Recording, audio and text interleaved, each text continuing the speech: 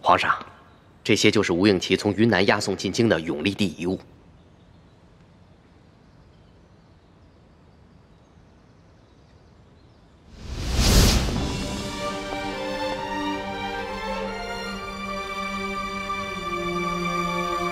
台上跪着的那个男人，还有他旁边跪着的那个女人，你好好的看看他们，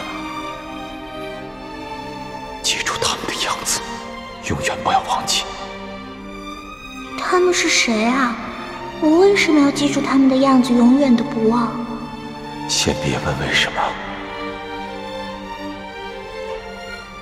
听义父说，好好看看他们，这是你第一次看见他们，也是最后一次看见他们。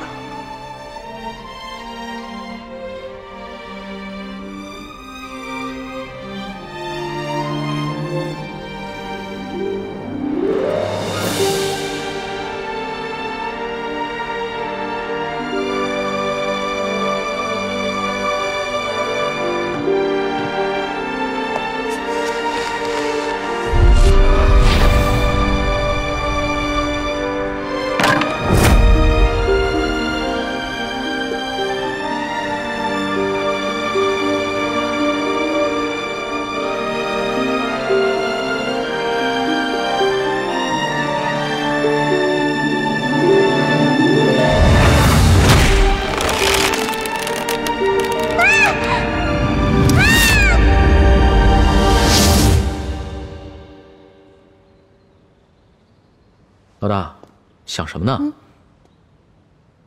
没有，我只是在想，永历作为前明最后一个皇帝，日子一定不好过。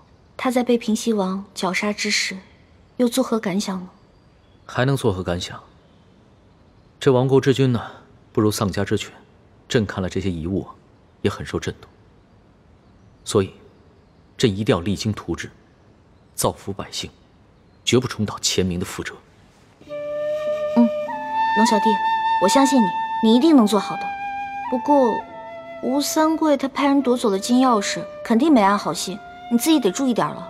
相比于金钥匙的真正下落，朕更在意的是如何以永历帝为镜，做一个真正的好皇帝。再说了，就算这金钥匙在吴三桂手上，朕也不惧，因为铜匣子在朕的手里，所以他就算凑齐了3把金钥匙，也是没用的。龙小弟，你还不知道你手里的铜匣子其实是假的，也不知道吴三桂抢回去的金钥匙也是假的。真的钥匙已经落在朱哥哥手里了，否则你恐怕会寝食难安的。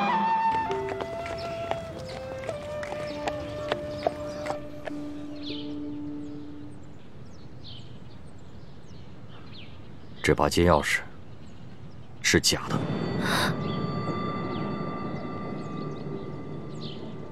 假的？不会吧，大师傅，你再认真看看。我是不会看错的。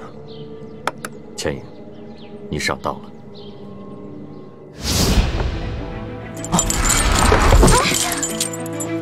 那就有劳姑娘了。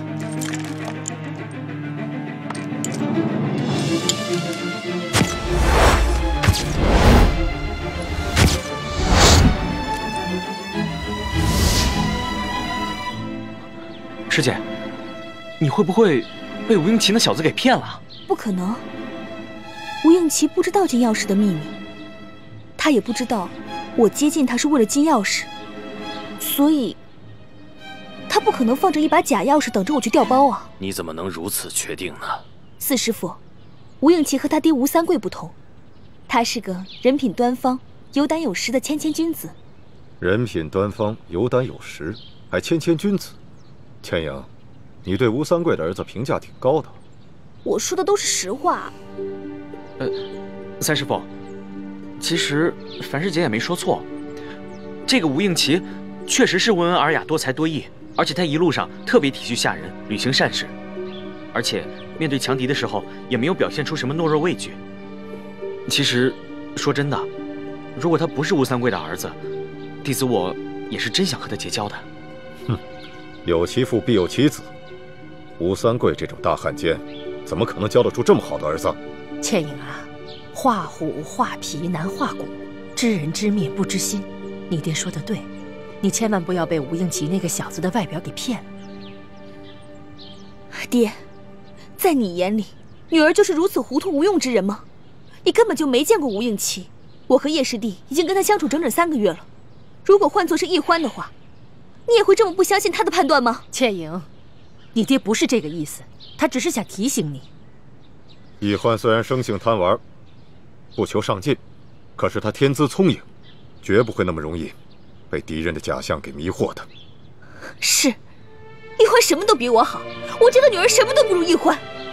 可是爹，你别忘了，我才是你的亲生女儿，易欢的亲爹是大师傅晋王。倩颖，师姐，倩颖，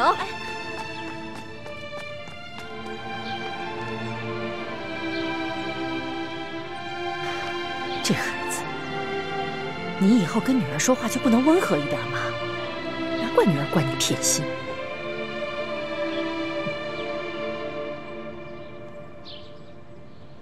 既然倩颖和默笙都觉得吴应奇不可能从中做手脚，那只剩下一种可能，那就是吴应奇一开始护送的金钥匙就是一把假的。也就是说，真的金钥匙还在吴三桂的手中。没错，吴三桂在朝廷中也广布眼线，他很可能也从鳌拜那里得到了金钥匙的秘密。所以，当朝廷要他上缴永历帝遗物时，他很可能留了个心，把真的金钥匙留了下来，而让吴应奇护送一把假的金钥匙进京。既然金钥匙是假的，那他又何必把它追回来呢？还铤而走险，把山西总兵舒建给杀了。也许他是怕清廷知道金钥匙被调了包，康熙会追问他的欺君之罪，所以他派杀手假扮盗贼，盗走了那把假的金钥匙。舒建命大，虽然受了重伤，但他没有当场毙命，所以他又派石青红去杀人灭口。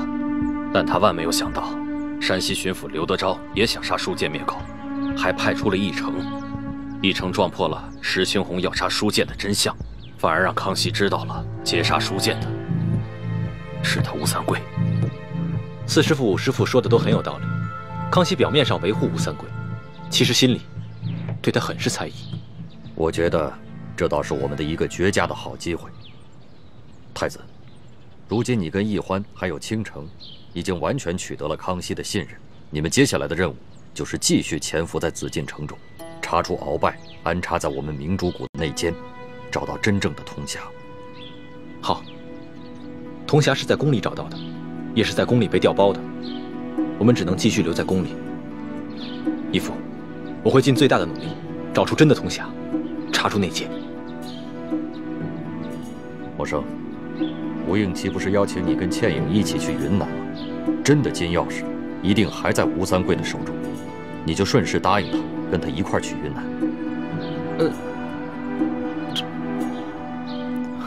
大师傅，你能不能换个人去啊？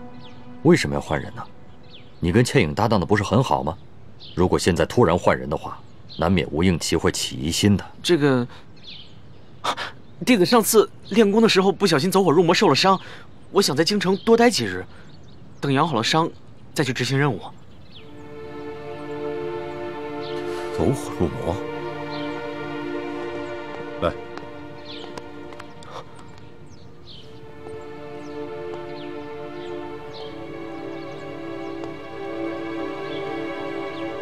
默笙的确曾走火入魔，伤及内脏，至今未愈。而且默笙的肝气郁结，脏腑之中有一股抑郁之气。默笙，你到底有什么心事？为什么好端端的练功时会走火入魔呢？弟子只是不小心受的伤，并无大碍的。来，默笙，让爹看看。来。你干嘛打孩子呀？爹，三师傅都说了我已经走火入魔受了伤，你为什么还要打我？给我闭嘴！你怎么想的我不清楚吗？你必须跟倩颖去云南啊！想借机在京城待着，门都没有。四师傅，叶师弟内伤未愈，想要留在京城也是情有可原的。太子，你别替他求情，他心里藏着大逆不道的心思，我要把他打醒。明章，四师傅，叶师弟的心病我知道，这是我们师兄弟之间的事情，就交给我们自己解决吧。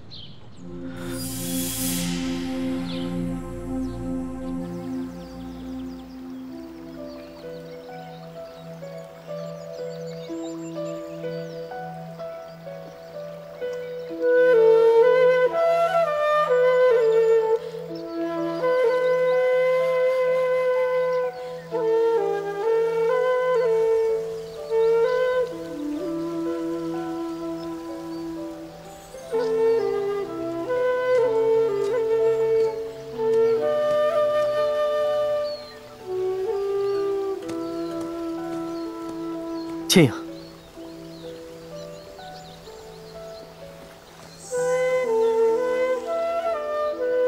倩影，你怎么了？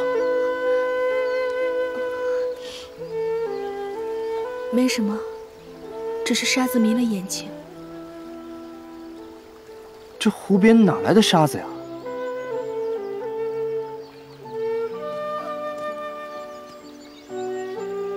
倩影。你是不是遇上什么不开心的事了？告诉我，也许心里会好受一些。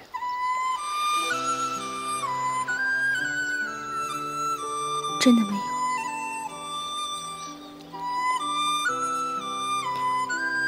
既然你不想说，那就算了。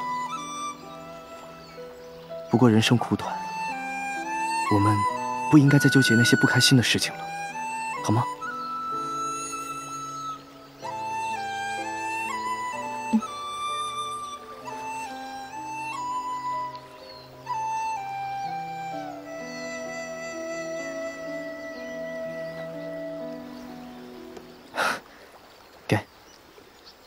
这是什么？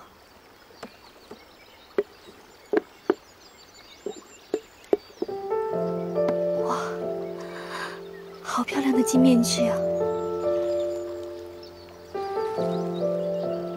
不过，这实在是太贵重了，倩影不敢收。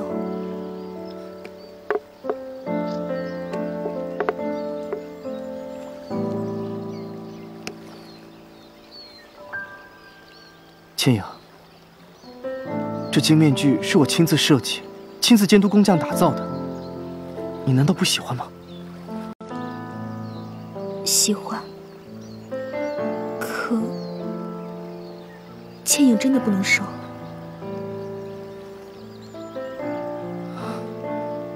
倩影，这是我第一次送女孩子东西，难道直到现在？你还不明白我的心意吗？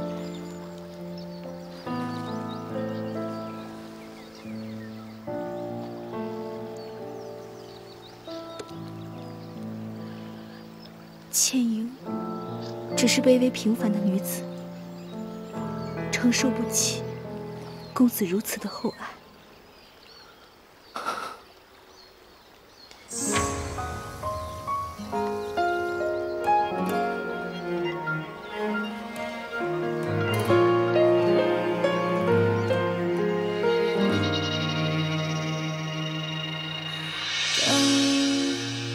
何时天会晴？雨后的世界，一场难题。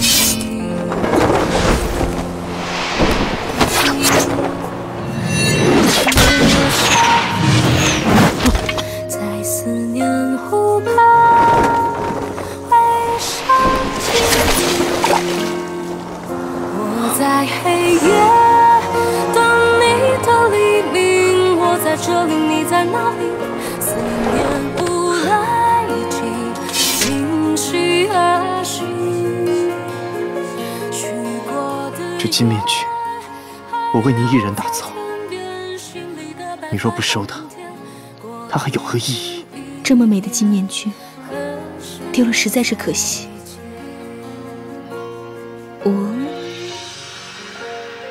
公子直接给我戴上吧。好。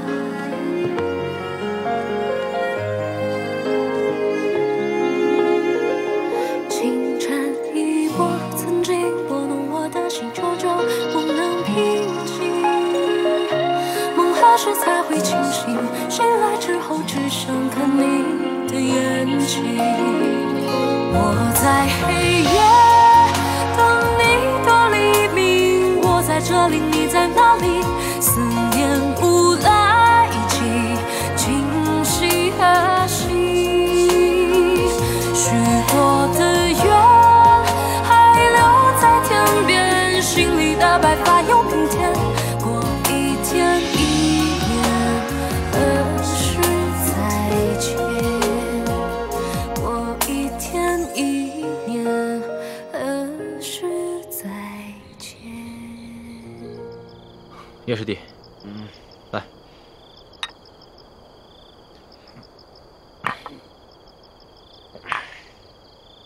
我知道你为什么想留在京城。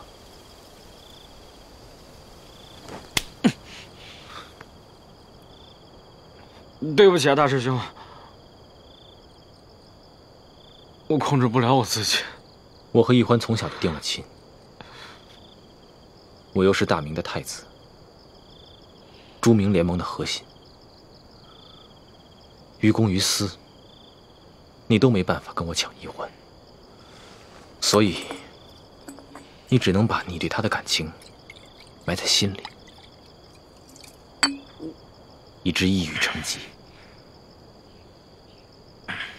大师兄，你放心，这只是我的一个心病。等将来有一天，你和易欢成了亲，有了孩子，我也许慢慢就放下了，绝对不会打扰你们的。我相信。其实你比我还大1岁呢，只不过因为我的身份特殊，所以师父们让你们尊称我一声大师兄。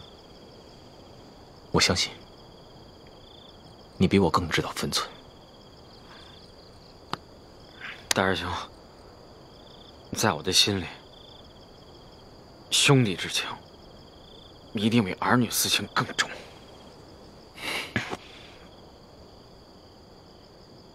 但有一件事憋在我心里很久很久了，我不知道该不该跟你说。既然是兄弟，就应该无话不谈。我在山西照顾小师妹的那几天里，小师妹昏迷的时候，嘴里面一直喊着“朱哥哥，朱哥哥”，还有龙小弟，龙小弟。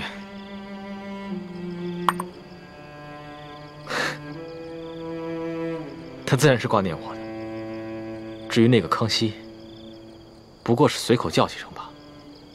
可是那天晚上，我照顾他一晚上，亲耳听见他只叫了7声“周哥哥”，但是却叫了76声“龙小弟”。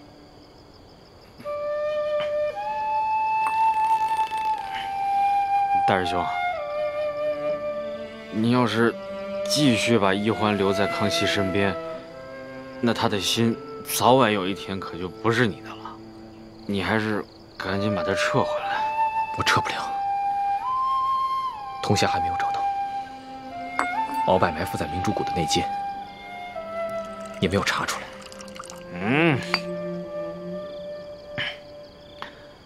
如果易欢做了大清皇帝的女人，你纵然光复大明成功了，有什么意义啊？光复大明是我此生最大的责任，可你却是我的命。如果没有了你，那我做什么都没有意义了。我要是你，我才不要这万里江山呢！我就想牵着小师妹的手，找一个像明珠谷一样的世外桃源。我天天变着法子的想怎么给她做好吃的，生一堆孩子，逍遥快活。一生岂不美满？叶师弟，我如果是你，我也宁愿不要江山要美人。但是，我姓朱，是大明最后一个太子，我不可以。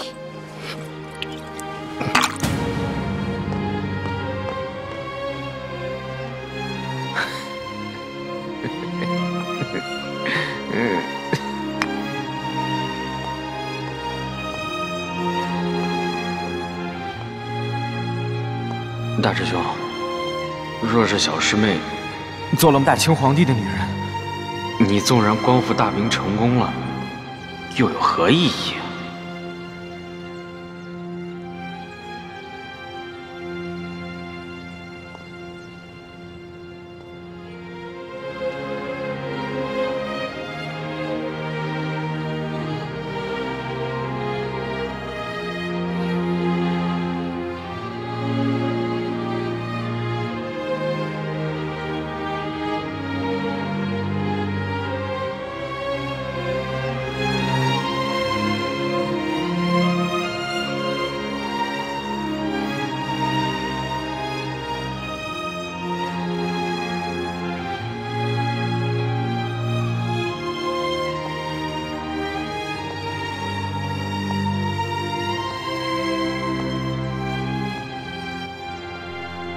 你们都退下吧。是。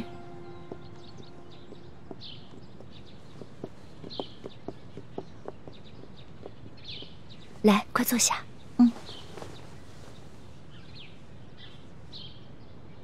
小师妹，你有没有去看大师兄啊？他人都瘦了，还变得沉默了。呀，最近他一直在忙着跟所罗图查那些贪官污吏，我都好多天没见到他了。他不来见你，你就不去见见他呀？我倒是最近在夜里悄悄地见了他，他人瘦了，都忧郁了。是吗？那是我疏忽了。我一直觉得朱哥哥成熟稳重，无所不能，遇到什么事情都能解决，他也会很好的照顾自己。你呀，不是疏忽了，是你的心不在他身上罢了。现在你的心思都在你的龙小弟身上，忘了你的朱哥哥了吧？没有，学姐姐，我心里是有朱哥哥的。我知道你心里有朱哥哥，只是朱哥哥和龙小弟的位子不一样，对不对？虽然你不敢承认，也不敢说出口，但是你的心思啊，我最了解。虽然你从小和大师兄定了亲，可在你的心里一直把他当成哥哥看待，没有男女之情。我说的对吗？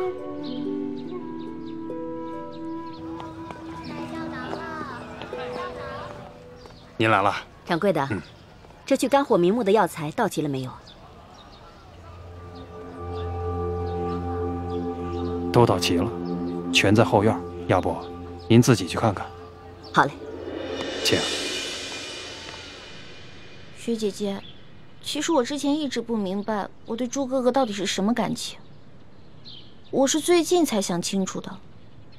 学姐姐，你是怎么知道的？因为爱一个人，就一定会想要独占他，而你从小就知道我很喜欢大师兄，可你从来不吃醋，还没心没肺的跟我做姐妹，所以我就知道你对大师兄的感情和我对大师兄的感情是完全不一样的。如果咱们俩换个位子，你明知道我和大师兄从小定了亲，却还那么喜欢他，那我一定会很生气啊，就像大师兄会生叶师弟的气一样。学姐姐，这些话我从来不敢跟别人说，我跟你说完，你可千万要替我保密啊。咱们俩姐妹的私房话，当然要保密，都是咱们的小秘密。其实我是喜欢朱哥哥的，但是就像你说的，我对他的喜欢不是男女之间的喜欢，我喜欢他是因为他从小对我特别好，宠着我，就算天塌下来他也能帮我扛着，让我特别有安全感。但是朱哥哥一心想着光复大明，对我跟他自己的要求特别高，就跟我爹似的，让我觉得特别没趣。我知道，我看得出来。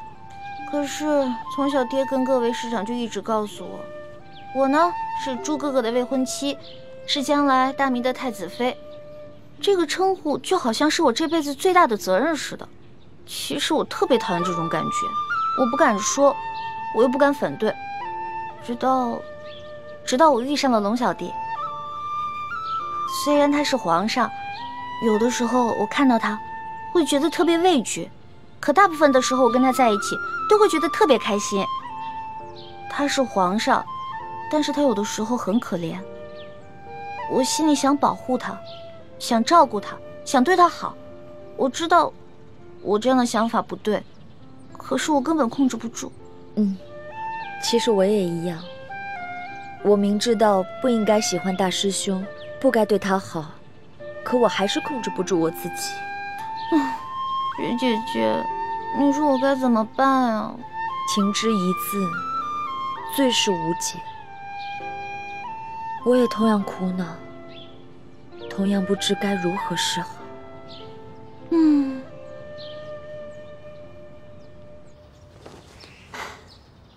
我刚刚收到牛角寨的飞鸽传书，上面说，刘德昭的继室夫人裘敏以及裘敏的弟弟裘贵，不知怎么的就从牢房里面逃出来了。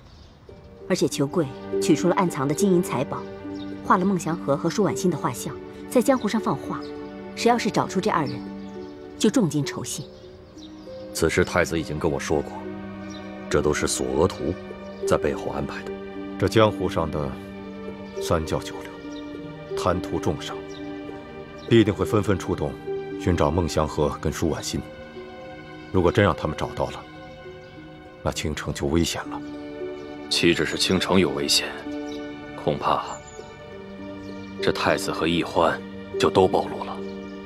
那为今之计，只有派人先杀了裘贵，以绝后患。我去吧。裘贵跟他那些手下，在我眼里就是小菜一碟。姐姐的武功的确很高，天下无敌。但是姐姐，你不熟悉山西那边的情况，而且你不认识裘贵，所以还是我去吧。好，那就有劳雪衣居士，你辛苦一趟了。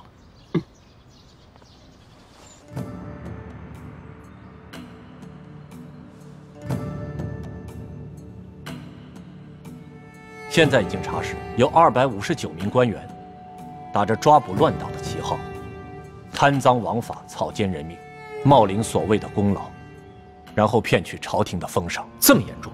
何止严重，简直骇人听闻。就拿左翼前锋营统领隆德多来说吧，2年前，他还是小小的伪属前锋营侍卫，从五品，正是靠着一连串这样所谓的军功连升5级，摇身一变，变成了现在的正2品5职京官。隆德多朕是知道的，半年前，他捣毁了在京城反清联盟的5个据点，抓捕了50多名逆匪，朕还亲自赏了他1件黄马褂。可皇上有所不知，这50多名逆匪，有近一半是被冤杀的。你说什么？